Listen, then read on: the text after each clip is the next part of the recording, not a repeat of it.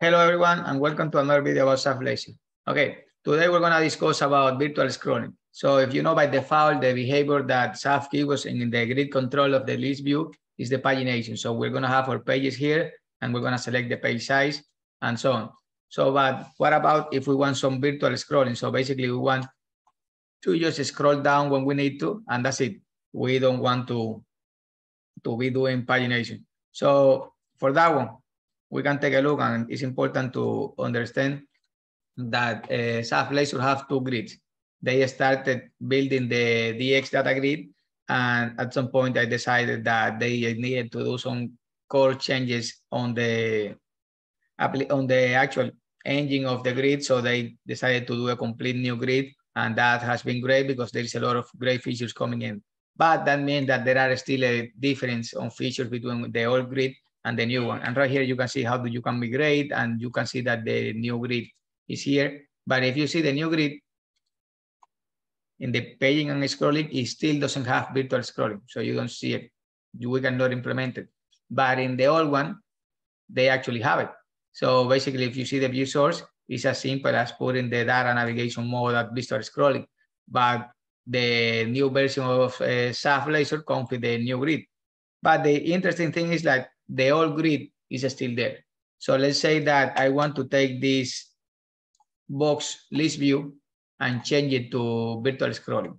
So let's see how we do it. So the first thing that we have to do is we have to go to the model, and we need to change our editor type. Give it a second.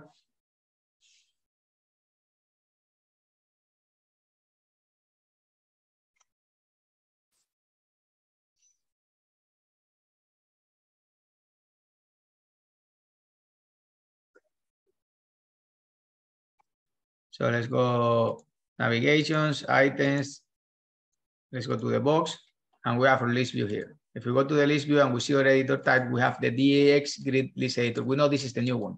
So let's change to the old one, to the grid list editor. And let's come back to our controller. And right here, we are accessing the list view of box. So right here, this was an old code for the video we did before about the sorting. But in this case, we are going to modify a little bit. So let's comment this out for just a second.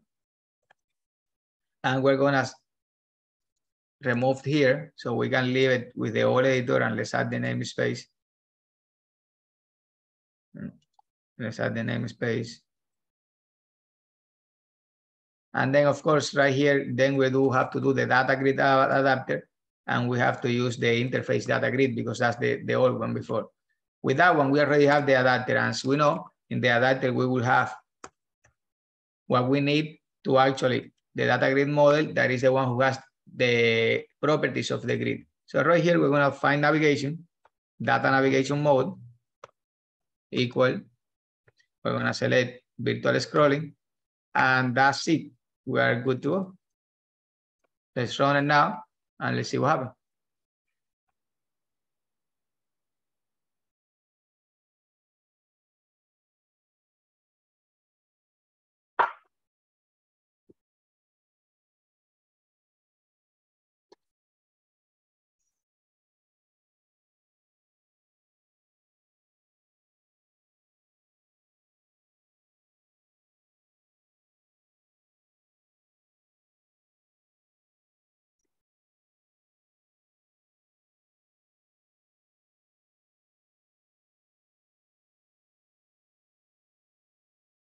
All right, so now if we go to our box list view,